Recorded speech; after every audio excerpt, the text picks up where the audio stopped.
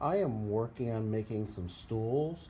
So I saw this neat little video planned by who is this? April Wilkers, I think, on YouTube.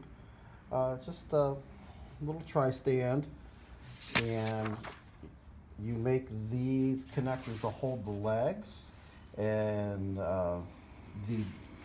this is actually the smaller connector, which also is the top to attach the seat top to. Now, that's what it ends up being. Again, here's the bottom one to hold the legs in place, plus give yourself a footrest, and then that's the smaller little trifold to hold the top in place. So I made up this trifold, which is really kind of you got to figure that out somehow. Draw it, measure it, trying to get where it goes. And then I did trying some variable things, and that, it doesn't really matter that it's that perfect, pretty little trifold. You can just add some extra bit to it, because this is where you can put your feet on. The only thing that really matters is that you can get 120 degrees from a notch here to a notch here to a notch here. That's all that really matters, because that's what's going to hold your legs in place. So,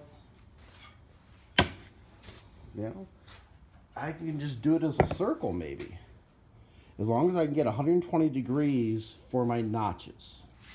Now, as the footrest, this circle might be sticking out a little bit too far. It might be bumping your legs too much, so I'll have to look at that and see what I need to cut off. And this is all out of half a sheet of plywood.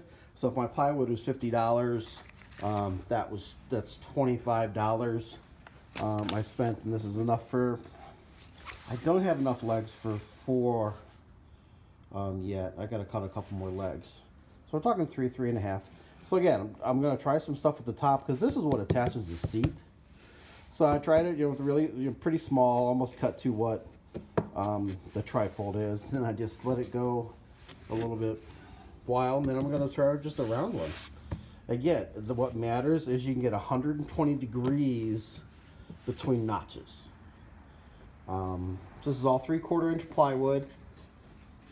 I thought about trying to do some MDF, some medium density fiber for these pieces.